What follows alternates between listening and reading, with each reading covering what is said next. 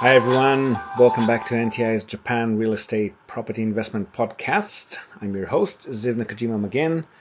Great to have you with us as always.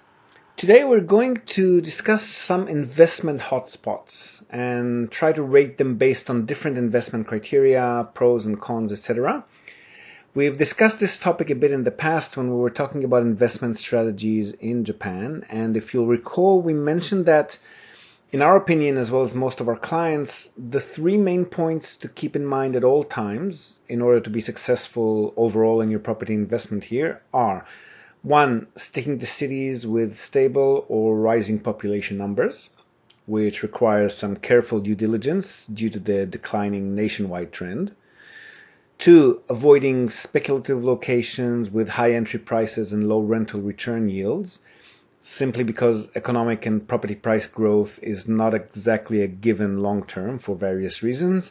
And three, try to steer clear of older houses which are built of cheap, non-durable materials in Japan, unless you're happy tearing them down at a not so distant point in the future to reutilize the land in a more cost-efficient manner, which, mind you, is a very viable strategy, but something you'll need to be aware of beforehand and obviously have the funds available for.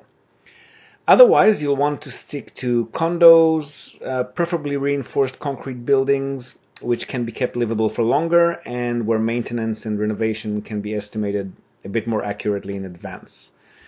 So with all this in mind, let's look at some of the more popular investment destinations around the country. We'll stick to the bigger and more well-known cities in this episode, but do bear in mind that if you take the time to familiarize yourself with smaller Japanese cities, there are plenty of those that can be very attractive as well for various reasons, and we'll get into that in one of our future episodes as well. So, first and foremost, Tokyo and Osaka. As we mentioned here when we did our Kyoto deal analysis a few episodes back, Tokyo and Osaka are the most popular investment destinations for international investors, the only places that most international banks will provide investment loans for.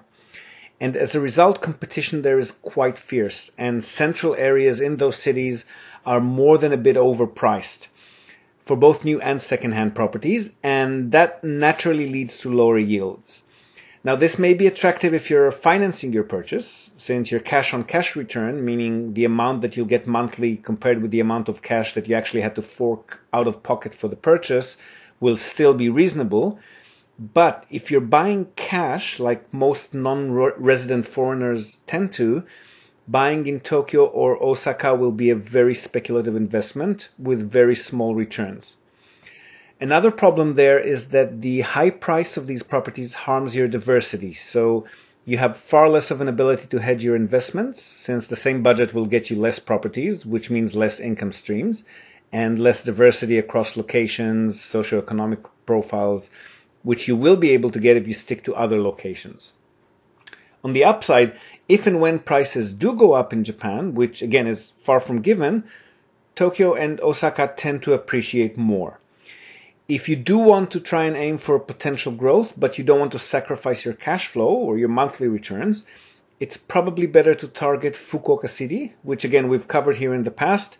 It's the biggest city in Western Japan, famous for being Japan's startup hub, very popular with East Asian tourists and business people, and it has been rising in prices almost as sharply as Tokyo in recent years.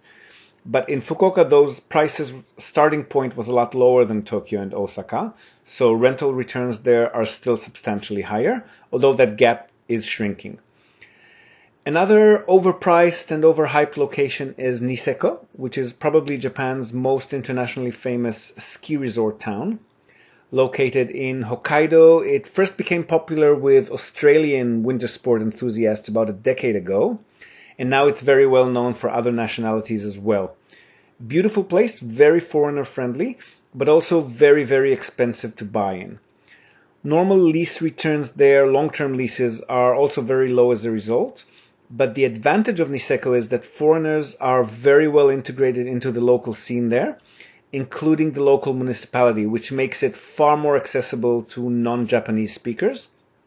And perhaps most importantly, you can get more creative there as far as short-term rentals are concerned, which is a big plus. considering that the rest of the country, as we've heard here in the past from Paul Feinberg, is actually trending the other way and is becoming stricter as far as building and resort management companies are concerned, as well as legislation. In Niseko, where there are many foreign homeowners who only use their properties once or twice a year, it's far easier to lease your property to short-stay holiday makers, and that does make for higher returns, even on pricier properties. Also up in Hokkaido is Sapporo City, one of Japan's bigger metropolitan centers with a population of just under 2 million people. Sapporo is actually one of the cheapest and highest yielding locations in Japan as far as rental income is concerned, because prices there took a significant hit after the 3/11 tsunami and the subsequent Fukushima nuclear spillage. Because tourism, which is one of the city's main economic drivers, almost completely ceased. The tourists are now back, but prices are still very affordable, and because rents haven't dropped nearly as sharply, this margin makes for very attractive deals cash flow wise. Now, Sapporo isn't really pegged for growth, price-wise or population-wise, but returns there are very good, and considering the size of the city and the diversity of its economy, it ticks a lot of the boxes for many investors. Unique caveats to Sapporo are that due to the cold winters up there, there's about half of the year which is quite hard for repopulating vacant units, since tenants don't tend to move around much between October and April, which are the snowy months. Also, the city is quite old school in its character, which means that tenancies do tend to be longer than in other locations. People don't move around as much, but so are vacancies. The average tenant age also tends to be older, which can mean you might experience an occasional death in a property. Fortunately, though, insurance coverage for this sort of unfortunate event is quite cheap in Japan, only about 1,500 Japanese yen or 13 or so US dollars per year, so nothing unmanageable. Another unique aspect of Sapporo is that due to the large space that the city occupies, properties tend to be bigger there. So while in most other places around the country, high-yielding properties would be 1 or 2 bedrooms at most, in Sapporo it's not uncommon to find larger properties, say 3, 4, or even 5 bedrooms, that are still yielding good returns percentage-wise. And that size normally means family tenants as opposed to singles or couples, which again translates into longer tenancies. On the downside, though, these larger properties do require more expensive renovations and repairs between vacancies, as opposed to a studio or one-bedroom unit, which is quite cheap to prepare for the next tenant. Another popular large city is Yokohama, which is Japan's second biggest city, stone's throw away from Tokyo. It's a central area, the central area of Yokohama, which is quite expensive and low on returns, is quite small, and the rest of the city can still be more affordable and provide higher returns than Tokyo itself. But deals in Yokohama are few and far between. Kawasaki, which lies kind of between Tokyo and Yokohama, is smaller, only about 1.5 million population-wise, and rising. Also one of Japan's favorite residential cities, is still more reasonably priced than both Tokyo and Yokohama, so if you find a good deal there, don't think twice, grab it. Again, deals are few and far between, unfortunately. Kyoto, which we've covered here in the past, and Nagoya are the last 2 big cities we'll discuss today. Kyoto, as we've mentioned in our deal analysis episode, is Japan's top international tourism destination alongside Tokyo, and hasn't gone up in price as sharply as some of the other cities have, so still good deals to be had there occasionally. Nagoya, which is one of Japan's biggest industrial centers, also has good deals on paper, but the population there does tend to be a bit rougher around the edges due to the industrial and manufacturing aspect of the place. So you can expect slightly higher tenant turnover, occasionally some payment issues. This is generally not a big problem in Japan, and as we've mentioned in our last episode when we discussed tenant screening and securities, the most you're likely to have to do is just ask someone to move out if they chronically fail to pay the rent.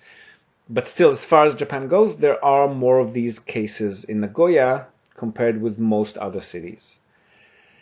That's probably it as far as larger cities and metropolitan centers are concerned. Again, there are also plenty of small towns and cities that can make very good investment destinations as long as you're not too concerned about potential capital growth, which probably shouldn't be your primary criteria in Japan anyway. Places like Kumamoto, Kobe, Chiba, Kurume, Nagasaki, and some of the satellite cities and bedroom communities around Tokyo and Yokohama. But we'll get to those in another episode sometimes in the future. Hope you've enjoyed today's episode, folks. Please do feel free to comment and ask us about anything that we may have left out. Please do share this podcast with your own networks or anyone who may find it interesting. And if you've got a moment, we'd greatly appreciate it if you could give us a rating on the iTunes Store, the Google Play Store, YouTube, or anywhere else where you might have found us. And until next time, happy investing, everyone.